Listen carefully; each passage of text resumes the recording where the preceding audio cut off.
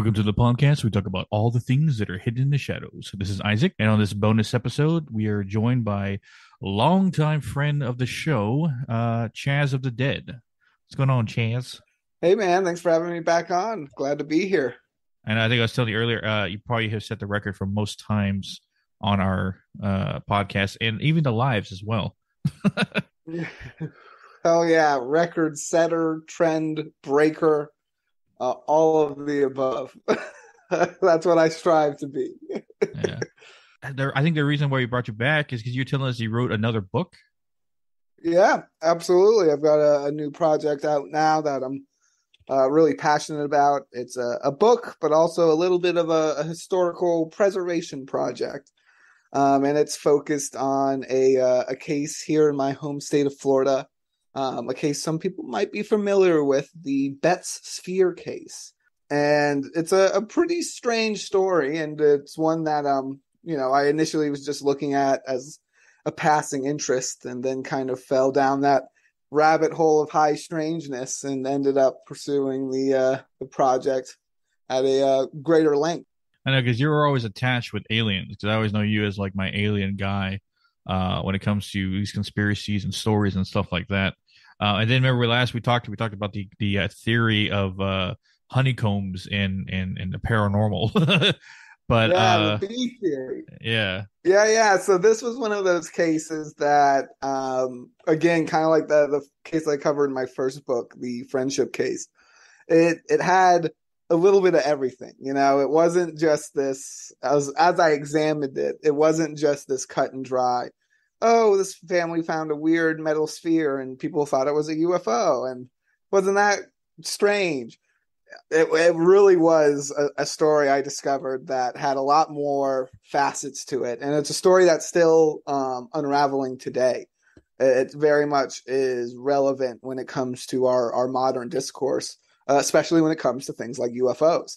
And so, but the first thing I noticed when I was researching this case, and specifically the house. Well, I wanted to go out to this island where they discovered this Betts sphere. And for those who don't know, the Betts sphere case occurred just north of Jacksonville, Florida in 1974.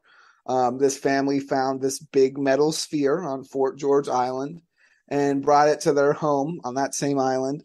And there's mixed reports. Some say they found it in a circle of burning shrubs and plants.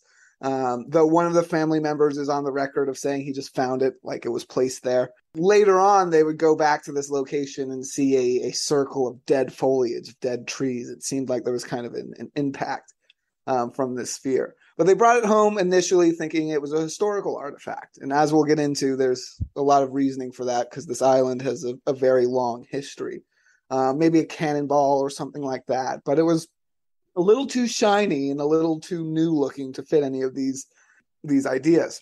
And so it sat in the home for a couple of weeks until Terry, their adult son of the family, he started playing his guitar and the sphere started to react, started to vibrate and hum and kind of whir. And soon after, it started to move on its own, of its own power, and follow people around the house. And it kind of displayed this personality. The family was convinced that it had some kind of intelligence to it. And so this story started by them sharing it with their neighbors, but soon it hit the local media. They had a late night radio guy who kind of did the local Jacksonville coast to coast radio show. His name was Ron Kravitz, and he remembers going out and seeing the ball. It was sitting in the middle of this table. And as he and Jerry, the matriarch of this family, were leaving the room to go out back, the ball rolled from the center of the table all the way to the edge of this flat table and kind of dangled there in this gravity-defying way, as if to say, like, hey, don't forget me. Like, I want to go outside too. Almost like a pet cat or a pet dog. And the family really kind of started growing this affinity towards it, treating it almost like a pet. And soon it hit national news. It became this national news story. And the Navy got involved and UFO investigators got involved. Famously, J. Allen Hynek, who's one of the fathers of ufology. He dates back to Project Blue Book and these early research efforts into the field. He researched the ball on 3 separate occasions, hands-on investigations. So it was really this story that kind of captivated the nation for just like a couple months. It was really like over a spring, not even like a month. And by the end of this roller coaster month, it had been debunked and like the story was kind of over. And the family was sick and tired of weirdos showing up at their house, their phone ringing nonstop. You know, it's the 70s, so you can't get a phone call while you're getting another call, you know? So Jerry, the woman who owned this house, she owned a real estate and a trucking company. So she had these successful businesses she was trying to run, and it was getting totally, you know, sidetracked and derailed by this UFO stuff. And then there was several incidents involved of supposed treachery, but we'll get back to that in a second. My involvement was, you know, hearing that story and being like, okay, cool. You know, let's go check this place out. Let's go to this island. Let's go see this house where this supposedly happened. And I couldn't find it. And that was the first thing that kind of like, you know, touched my interest. I asked around. I even asked the Park Service, like, "Hey, where's this house?" And they led me to this other house that wasn't it, and I couldn't find it on that first trip. The island was definitely strange, canopied trees, really thick foliage, some really old historic houses. There's a church. There's the Ribault Club. There's Kingsley Plantation at the very end. And there's these stone structures, these tabby ruins up and down the island that were former homes for slaves who used to work on the plantation. And past that, it was homes for sharecroppers. And so this island has a lot of history. It's very, very strange setting foot on it. And trying to find more information on this house, I discovered that the house had a second paranormal file, as it were. There was the story of Jerry Betts and the Betts Sphere, this famous UFO story. But the house that this story took place in was known amongst a very small community of ghost hunters and urban explorers as the Neff House. And it is a house that long before Jerry Betts moved in had these strange ghost stories attached to it. And so after I found out that, I had to go back to the island and really find the house. And I used some satellite imaging and, you know, found some patches in the forest that could have been the house and kind of traced my way from there how to find this place. And eventually I did. It's hidden in the woods, sitting on top of this hill, which is strange in itself. It sits atop the highest point in Duval County. It's Mount Cornelia. It's not really a mountain. It's more of a hill. But in Florida, we don't have a lot of hills, so we tend to exaggerate. But of course, very strange already. And the house itself, even though it's in this demolished, semi-built state now, it still has this air of like a medieval castle. And it really looks like it'd be at home on a hill in Bavaria than in a swamp hidden in the woods in Florida. It's got this Tudor style. It's got the white and brown wood. It's got stone. This conical tower is the entrance point. It really does look like a little castle sitting in the middle of the woods. And so when I first walked up on this house, I was like, oh shit, like this is, you know, it's very rarely do I go to a lot of haunted places, but very rarely do I go to one and it has immediately that palpable like feeling of strangeness, of weirdness. And this was one of those locations right off the bat. And so I decided to continue to sneak onto that land and sneak into that area. It's government owned. It's in part of the Parks Department, though no one at the Parks Department knows who exactly is in charge of it, which is another issue that I'll discuss later. But this house is past this no trespassing little barrier. And despite that, I decided that, you know, government land, I pay my taxes. That's technically mine, right? Yeah. That's how that works. And so I I bent the rules, I'm going to say, so I could study this historical house. I call it journalism, and so sometimes journalism requires those bendings of the rules. But let's get back to the haunted history of this house. So it was called the Neff House, and that's because the man who had it built was named Nettleton Neff, and he was a railroad engineer who worked up his way to executive based out of Chicago. And he had summered, though, in Florida and in Jacksonville, and was a member of the Ribault Club, which is one of these clubs there on the island. And there he met Mellon Greeley, who was and is considered the dean of Jacksonville architects. And this is in the 1920s, where like being an architect's like the fanciest job, it's like a Gatsby type party, club here at the Revolt. Everyone's playing golf and drinking booze and smoking long cigars. And Mellon Greeley is the guy who built this club, and he's the best architect in town. And Nettleton Neff approaches him with these rough plans. He's bought a patch of land on the island. He's bought Mount Cornelia, and he wants to build this elaborate home on it.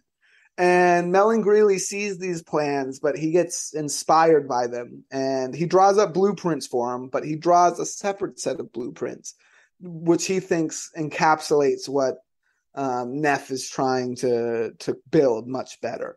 And this is the set of blueprints that ends up becoming the house. And it is a strange structure. It's got 21 rooms, 7 different levels. There's all kinds of step ups and step downs. It's 3 stories in a basement, but it's got lots of weird shifts. It kind of rises and falls with the slope of the hill. And again, and it's built in like a castle. It really isn't this almost medieval structure. Renaissance era, let's say, because it has the beautiful Tudor accoutrements, the pointed ceilings and white and brown wooden paneling. And even today, it's not kept well, but it's still a stunning structure when you see it. But the Neff family never got to move into this house. Tragedy struck their existence. First, Nettleton's wife died in a mysterious fire at one of their other properties. The newspapers called it mysterious. No source was ever determined how this happened. Next, their adult son, who was away studying at Harvard, he disappeared for 2 weeks and was found dead hanging in an apple orchard. It was ruled a suicide. And finally, Nettleton Neff himself took his own life in his office. And this was right when the house was finished. Their boxes had been moved in. The house was ready to be lived in, but they never set foot. He was survived by 2 daughters. It's said that one of the daughters also took their life later on. And then the final daughter did visit the home once, according to Greeley, but there's no comment on how that visit went. But as that house sat there, it began to collect stories, especially because the 30s hit and the Great Depression hit. And suddenly this affluent Gatsby party of an island is no more. The golf course is still there, but now it's it becomes pretty shabby. And by the 90s, it's completely closed. There's no even remnants of it now. You might see a patch of white sand that used to be a sand trap as you're walking through the trails, but you're walking through a forest today, you'd never even recognize that it used to be a plantation or a golf course. And this area people still live out there, and they still live in these kind of large and well-built houses from the turn of the century. But it's no longer the swanky hangout of Jacksonville's elite. It just kind of becomes another place. And the house begins to collect ghost stories. People begin to hear organ music and a telephone ring out, even though the telephone line isn't connected. And there's never been an organ in the house. They begin to see lights and shadow figures in the empty rooms of the house. It becomes kind of the place of the local urban legends, this spooky house up on a hill. It really fits the cliche of the house on haunted hill. people begin telling these stories, and it dates back further to the island. It goes, if you go back to the plantation era, there's all kinds of ghost legends originating from that time. Old Red Eyes, this legend of a slave killed by other slaves for cruel misdeeds, is supposedly haunts the island. If you go further back, it's where Jean Ribault, the French explorer, first landed and said the first Protestant prayer in North America, which, no matter your beliefs, has all kinds of occult implications. And on that island, while Ribault was there and long before, was the Timucua Native American tribe. And there's all kinds of legends around these tribes. And when you drive through the islands, you're driving through these shell middens. They're very much still, the mounds are still intact. And there's a lot of speculation that Mount Cornelia itself is partially constructed. Again, you have the cliche of built on an Indian burial ground. Others believe there's a lost slave graveyard somewhere on the island that no one's sure where the exact location is.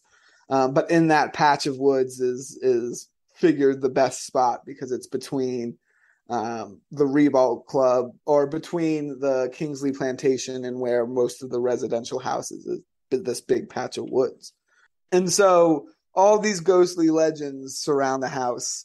And in the 70s, that's when Jerry Betts arrives. And she's running her successful companies. And it's the 70s. It's a very difficult thing for a woman to do. She runs for State House. And there's like this super sexist article written, how will these women keep house if they're elected? Like, it's really, tough time to be an enterprising woman, as she was in the 70s.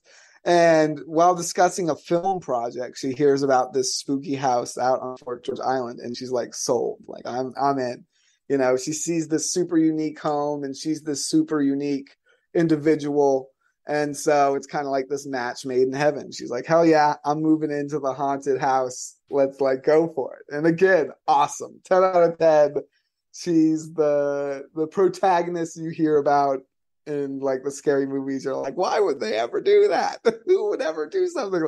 She's the lady who would do something like that, right? Outgoing, charismatic. And she experienced a lot of haunting activity, poltergeist stuff, dishes shattering themselves, teleporting out of locked cabinets, doors slamming. She'd see strange lights on the property and hear strange voices, but she always had a rational explanation. She always said, it's the house shifting, or there must be phosphorus in the soil, and that's what's causing the weird lights. And the voices, the whispers, they're coming from the channel. It's boaters, and it's just being carried up the channel, and we're just hearing it, these weird echoes.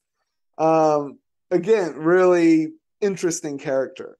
And that's, she talked about it, and there was even a little interview with her about living in a haunted house. And that all occurred before the Sphere even entered the question. So then the 70s hit, the 74 hits, and the Sphere shows up. And again, it kind of takes off. All from local news to national news, and she gets the Navy involved, and she has the Navy sign this contract when they investigate the Sphere, that if they determine that it's not Navy technology, that they'll return it to her. And supposedly on the day they were returning the Sphere, she gets a call at the house, and there's like some other top brass military official being like, hey, when the guy with the Sphere gets there, have him call me back. And she's like, okay. She hangs up the phone. The guy gets there, hands her the Sphere, and it's like, oh, you got something weird here. Don't know what it is, but it's definitely strange. And then she says, oh yeah, there was a call for you. You got to call this guy back. And he calls this guy back, and Jerry sees him getting chewed out over the phone. He's getting yelled at. It's a lot of curt yes sirs. Sorry, sir. Yes, sir. And immediately when he hangs up, he's begging to get this Sphere back. He's like, we really need it back. I'm sorry. It's like this emergency. And she says, no. She's like, you signed the contract. You said it's not a danger to anyone. It's not radioactive. So we're keeping it. And the Navy they gave the family a report that said, yeah, something weird was going on. But after they got shut down, they were released to the media saying, oh, no, there's nothing going on with this sphere. The classic, like, oh, no, totally mundane. It's perfectly balanced. So if you like tap it, it'll roll in all kinds of directions. That must be what it is. Nothing to see here. And soon after, the newspapers found a guy who worked at an industrial manufacturing. They made parts for big industrial machines. And he had these metal spheres that were roughly the same shape and size that were for paper mill pumps, like this weird gasket type pump deal. And he said, yeah, that's one of our spheres. And then the news kind of ran with it and shut this whole story down. Well, right before this happens, she sends the sphere to New Orleans to get investigated by J. Allen Hynek and this panel of other scientists. It was a really weird panel put together by the National Enquirer. There's a couple of paranormal names on there, from Leo Sprinkle to Hynek to some famous characters on this panel. But they were looking into the sphere, and Terry went, the adult son who had found it, he went with one of the other sons to this conference. And that's where some treachery occurred. Someone called the panel impersonating Jerry Betts and saying there was this huge emergency that the sons needed to return immediately. And this was right after they handed over the ball to Hynek to do these tests. And so they flew back to Jacksonville because they couldn't get Jerry on the phone because the phone kept being blown up by reporters and UFO buffs. And it was becoming a serious problem for the family. People were just showing up at the house at all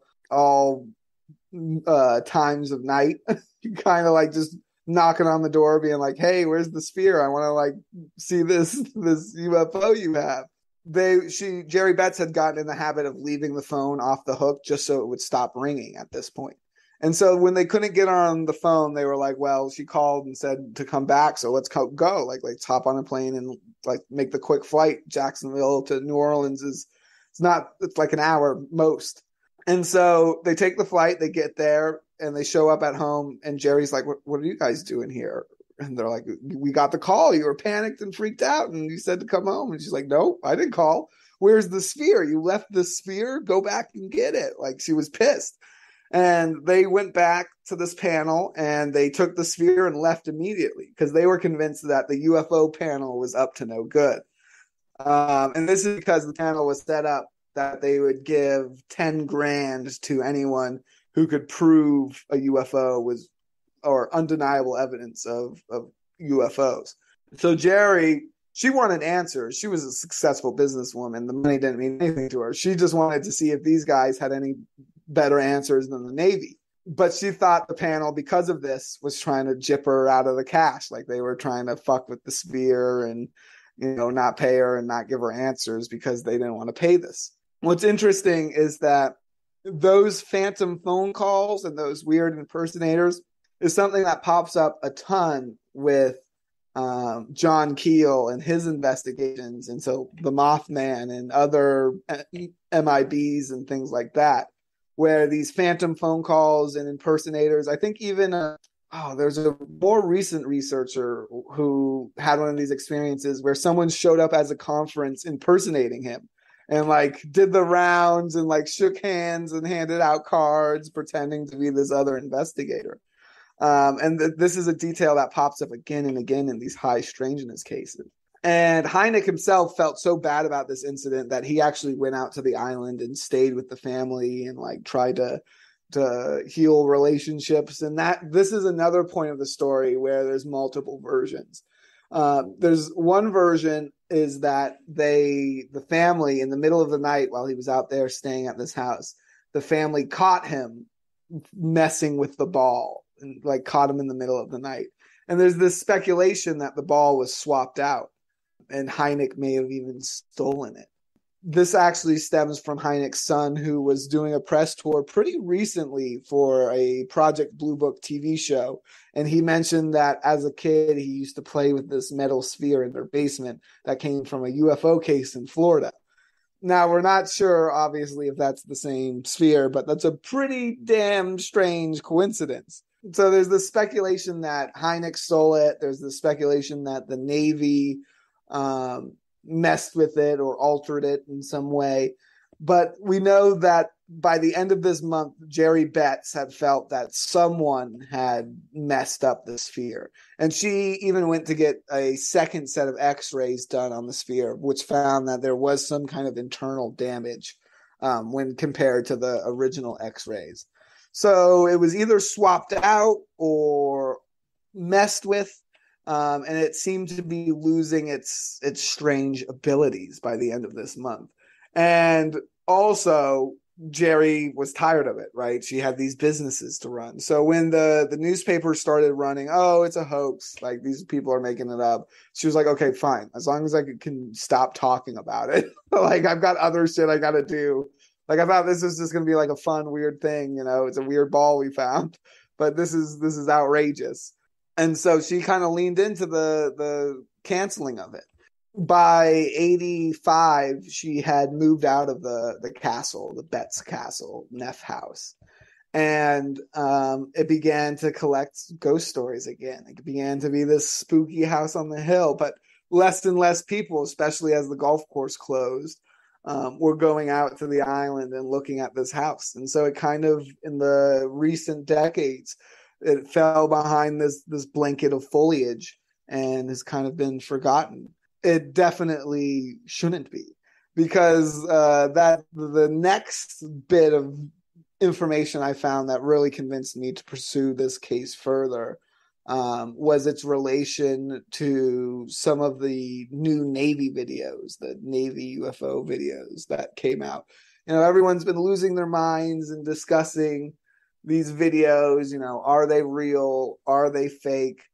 But they've missed a pretty bizarre coincidence in these discussions. So two of those famous videos, you have the Tic Tac video, which was filmed in 2004, and that's the David Fravor one. He's the guy who went on like Joe Rogan and talked about it, and he's kind of made that case famous. It's the Tic Tac, and it goes in and out of the water. It's quite bizarre. The other two are the gimbal, and that one's kind of become the face of these UFO videos, right? That's the black saucer looking one that kind of rotates in that weird way. It's kind of the face of these Navy UFO videos because it looks like a flying saucer. It really is that classic saucer shape. That one was filmed in 2015. And it was filmed by the crew of the, a flight crew running training missions off the USS Roosevelt aircraft carrier. But the aircraft carrier was stationed at Mayport, which lies just across the St. Johns River from Fort George Island. It's the same naval station that investigated the Betts sphere. Okay, kind of, what does that have to do with anything? Well, the gimbal footage wasn't the only footage they filmed that day. They also filmed the third video that was released, the Go Fast. And on the Go Fast video, it shows a metal sphere traveling incredibly fast right above the Atlantic Ocean. It's just above the water. And in the video, you can see them. They're struggling to capture this sphere with this high-tech camera. And there's all these arguments from skeptics. Oh, it's a weather balloon, whatever. You could see these pilots are struggling, like they're scanning with the camera to try to keep up with this object as it moves. That's why it's called the Go Fast. And again, all these discussions about this video, no one seemed to notice that in this exact same location, only a few miles away, the Navy investigated one of these metal spheres hands-on. 40 years ago, one of these metal spheres popped up in the exact same area, and the Navy was extremely hands-on. And interestingly enough, from there, I decided to dive into Mayport Station's history and see if they had any other bizarre encounters with UFOs. And not surprisingly for people who are into these subjects, I discovered that, yeah, they absolutely had prior incidents with UFOs that even J. Allen Hynek at the time wouldn't have known about. And in retrospect, clearly are relevant to this conversation and to this case. Mayport Naval Station had scrambled fighter jets in response to UFO flyovers. They hadn't just seen a UFO here or there. They had been buzzed by UFOs close on and had reacted with fighter jets. And so when you consider these details, you consider that before the Bat Sphere, they had one of these incidents. Then they investigate one of these spheres hands-on. Then after, they have another incident. And they just so happen in 2015 in this exact same location film a couple of these objects. And no big surprise, the military knows more than they're saying. Everyone kind of knows that. But in this situation, it seems like we can see that there's certainly a trend here that needs a little more explanation than we've been given so far. Yeah, so clearly the amount of coincidence stacked up there is quite bizarre. It's one of those situations which, researchers are familiar with when it comes to locations like Area 51, Groom Lake, your Nevada, your New Mexico air bases and things like that. That have these histories of high strangeness. But the Betts case has always kind of been written off as, it was, probably a hoax, just some metal sphere. There's no grays walking around. So, it's not considered as good of a case. But when it's examined and when I looked into it further, it became obvious that it is one of these cases of high strangeness, that it isn't as simple as a write-off. There's no reason the Betts family would lie. They had no incentive to create this weird hoax story. And judging by the activity that was already going on in their house, it very well could have been a variety of paranormal phenomenon, not even related to UFOs. The Navy stuff is quite interesting, but it could have necessarily been a normal, mundane ball. It could have been a sphere that kind of acted as a planchette on the Ouija board that is this strange house. The tulpa energy, that thought form energy could have occupied that sphere, and it could have just been the focus of the poltergeist activity. You have similar cases in the UK with Jeff the Talking Mongoose, where it became this strange mongoose type character that was almost more like a pet than like a super spooky ghost you see in like the Conjuring movies. And it kind of had this type of behavior. The Betts family described it as intelligent, and when other witnesses described seeing its behavior, it wasn't described as like intelligent in the way you would think of an extraterrestrial intelligence, right? Not operating robotically or mechanically, or it was operating intelligently like a cat or a dog. It was moving around with this, kind of playful, curious attitude that was more mammalian than extraterrestrial. So there's a large variety of possible explanations to it. And again, those are the cases where I can't stop looking at them. And so I decided to go and do several investigations at the house, including an overnight where I tested out some pretty bizarre ghost hunting technology. And I'm really skeptical of that stuff on the whole. And I still am when it comes to this device in particular. And we can get into the theory and behind it. But it was the perfect device to test out at this home. It fits the case perfectly. And I didn't want to do any of my classic psychedelic experiences or anything like that because I heard a good sound piece of advice one time, and you should never break the law when you're breaking the law. If you got a body in the trunk, use your blinker, right? And so if you're trespassing in a haunted house, try not to be off your face on psychedelics at the same time. That was my logic behind it. Some shows have asked me why I didn't do my psychedelic experience. Here's my response. But yeah, I discovered this bizarre ghost code device, and it's from this inventor from the UK, kind of eccentric dude named Patrick Jackson, and he's got um, this theory he calls quantum paranormal. Have you ever heard of this guy? No, but the quantum paranormal thing sounds familiar. Yeah, it's well, it's one of those names where there's probably a couple quantum paranormals out there, right? Yeah. Um, it was actually one of the red flags for me when I was looking into it. Is he uses the word quantum pretty high and loose, kind of like how a comic book writer would use quantum or radioactive back Yeah. in the day. Anytime some kind of superpower or magical thing happens, oh, it's quantum. It's using quantum mechanics to do that.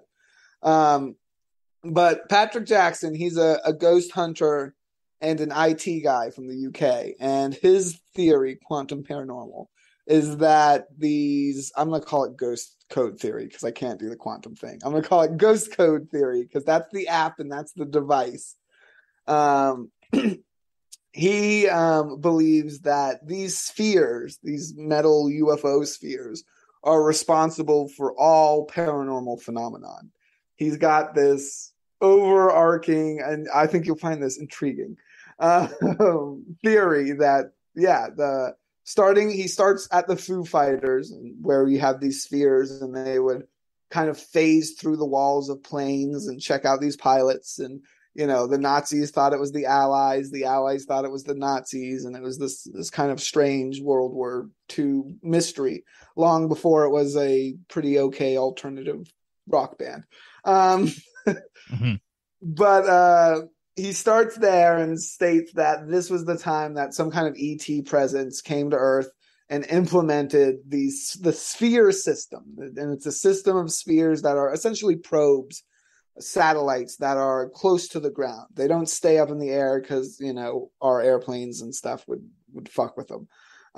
So they stay low to the ground, and they stay in abandoned and supposedly recently abandoned and long abandoned haunted locations because they give off trace amounts of radiation, and so they want to scare humans away. They don't want to be around humans. So that's why they only operate between midnight and 3 a.m. Got your witching hour in there. Get your checklist out, ghost hunters. They only operate between midnight and 3 a.m. They go to abandoned buildings and graveyards and hospitals and things like that because they're collecting trace amounts of human DNA. That's what he says. They occupy these abandoned buildings. They're usually in the basement or the attic, again, because they want to be as far away from humans as possible. But, sometimes they're around them. And he believes that these spheres, they can turn invisible. That's one of those quantum powers. They can phase through walls, another quantum power, and basically do all the things that a ghost can do. And he came to this conclusion after doing his own investigations at the Black Monk of Pontefract house in the UK, where he collected some images of some like ghostly mists and shadow figures and things, where at the center of them, when he, puts them through certain filters and things, you can see the sphere. And so since there's a sphere, he believes that that's the invisible ghost sphere, and it's just creating the mist and creating these other things to scare away people. He says that's why EVPs are always in the language you speak, right? Even if it was a ghost from the early 1600s that spoke Dutch, the EVPs always seem to be in English, right? Get out, run away.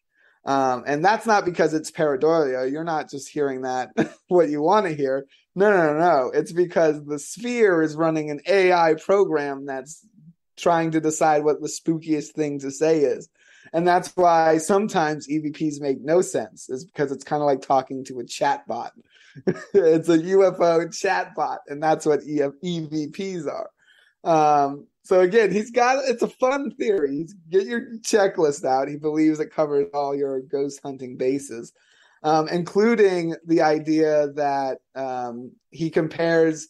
And so this was actually one of the more interesting things, though. All right. So clearly it's not the best theory. All right. I'm going to relent here and say, yes, there's probably some holes in this theory. I know you have your own tools to poke holes in that, but my experiences alone will shatter that altogether. Yeah, please give me one. I'd love to hear it.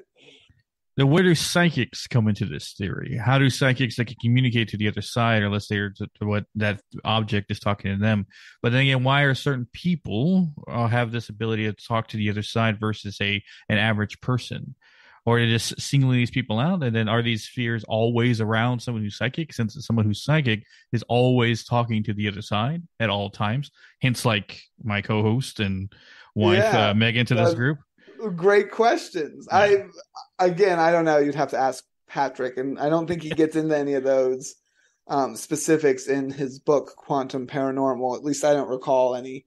But I would assume it had something to do. It's kind of probably a similar idea to like the chosen people who get abducted. I would say he probably thinks psychics are kind of like that, and they can tap into the weird network of UFOs or whatever. I don't know. I'm not sure. Again, it's not the best theory. But right, I'm looking at this house, and what are the stories of the house? Oh, well, it's haunted. It's really haunted. It's been haunted for a long time. Also, there was this big metal sphere inside that used to move around on its own and do a bunch of weird shit. When you look at that case and then look at the theory, well, there's, obviously crazy theory, but it's so crazy it might work, right? For this exact scenario. It seemed almost too synchronistic to not at least try it out. But there was one other aspect that I found in particular very interesting about his research. And he's got all of these videos of ghost orbs, and he compares them to UFO orbs flying around. And so now I'm a Florida-based ghost hunter. And I've seen some strange light orbs. I've been out to Marfa, Texas, seen some strange ones. My girlfriend's seen one on Brown Mountain. Absolutely. Physical light orbs that you see, absolutely part of the phenomenon. But being a Florida-based ghost hunter, I see a lot of, night vision camera images of ghost orbs, and I would say 95% of them are bugs. They're bugs. The bug's catching the light, it's reflecting, it's a bug. But he's got these videos of these ghost, quote unquote, ghost orbs. And they're flying around in these weird movements and shapes. And then next to it, it's a UFO sphere. And these are legitimate videos of UFO spheres moving around. And they are moving in the same pattern. And that's super intriguing to me because of B theory, as we discussed a little bit at the start. And go back to whatever previous episode that was to hear the whole in-depth on B theory. But the idea is that insect parts are used to build UFOs, and that it's the similar physics that bees use are the same physics that these craft use, and they're just human-built craft. And so there's these videos of these spheres moving around in the same way as bugs fly. I found particularly interesting. Totally opposite of what Patrick Jackson thinks is going on. He's convinced that, clearly that means ghosts and UFOs, same thing, which I'm not necessarily disagreeing with him, but I think that piece of evidence is more intriguing when you consider the fact that these craft are flying pretty similar to how insects fly. We often hear the impossible physics thing. Like, nothing can stop on a dime like that. Nothing can, go in and out of the water and up and down like that. Well, no birds and no planes can do it. That's an important distinction. There's several flying insects on our planet who can do the exact same thing those craft are doing, except scaled down on a mini thing. If you were to fly like a variety of insects fly, your brain would be a mush on the inside of your head. You'd have all kinds of weird concussions and G-forces and stuff. the insects are all right. So it's not entirely unknown physics. It's not understood physics, but it's not entirely unknown. So I think Patrick Jackson might have accidentally stumbled onto a higher truth with those weird videos. But either way, I decided I had to try out the ghost code theory in the Betts house. If there was any place to prove this theory or to even just test it out, this was the location, right? Abandoned house, has a history of spheres, has a history of hauntings. This guy it hits all the bases of this guy's theory. And so I bought the app, $8, $9, expensive app. Yes. Bought the app and I borrowed the ghost code device, which was this interesting 3D printed plastic electronic device. I asked him how much it would cost to buy one. And let's just say it was too expensive. Well, one might say unreasonable. But I was able to borrow one from a different team who I've worked closely with, who has one of these devices, and they've used it to some success. You can actually check out the skunk ape experiments. It's a new Amazon. I think it's on Amazon. They're releasing like an episode a month docu-series where they're doing some pretty cool psychedelic experiments and ghost code theory. They're trying all kinds of stuff to try to manifest the Sasquatch. It's really interesting stuff. But they had one of these devices, and they were kind enough to loan me it to try out in this Betts investigation. And it definitely, there was some weird stuff. I went in pretty skeptical. And I'm still skeptical. I don't think the device. So supposedly the device runs this signal that attracts the UFO spheres. That's how it works. You use the app and the device together. It boosts this signal out and it makes the UFO spheres react. It makes them fly to the device and check it out. And then once it gets there and sees there's a human, it'll start doing paranormal stuff to try to scare you away. Again, fun theory. I don't know how much it works. Well, I guess I do know how much it works in practice, but I hate to do it to you, to find out my experiences with the ghost code device inside the Betts house. You're gonna have to check out the book. Yeah, I gotta leave something there. And yeah, that book is A Place Between Time and Space. It's a true story of UFOs, ghosts, and Florida's strangest home. But it's actually that strangest home that I really want to hit home about because it is in danger. That house, as we've been talking, it sits on government land, and it's kind of been forgotten. No one at the Park Service knows who's in charge of it, and it's kind of just sitting there collapsing slowly. And just the architecture alone is enough to get it recognized as a landmark, right? Lots of Mellon Greeley's buildings all around Jacksonville are already historic landmarks. Even if you don't care about ghost stories and UFO stories, it's still a fascinating piece of history. It would be a great addition to the cultural park. You have the Ribault Club, you have the Kingsley Plantation, and in between the two, you have this literal castle. It's a castle, which is crazy. We have so few castles in the US. And so that's why I started a petition to get the house recognized as a historic landmark. And so hopefully we can get it preserved for future generations. So, ghost hunters, UFO buffs, and just your normal history nerds. Classes going on field trips. This is a piece of history standing on a historic site, and it should be enjoyed by everyone. So, if you don't want to get the book, screw the book. Please go to the petition, the change.org petition, Save the Betts House. I'm sure the link will be in the description here, and just sign that. Finally, a non-political issue everyone can get behind. Let's save this piece of history for people who love strange stories. because it's one of these places. It's really a place that should be experienced. I'm really fortunate and glad I can tell this story, and people seem to be enjoying it and reading about it and sharing it. But it's, really should be a story that's best experienced. And, we can't all trespass illegally onto a piece of history. We should definitely preserve it and do it the right way. So yeah, I apologize for doing it the wrong way. And now I'd like to right that wrong by getting this petition going and hopefully starting down this path of getting the house recognized as the landmark it is. Most definitely. I don't know. Me and Megan signed it, and we'll definitely put the link for it in the description of the episode. Yeah.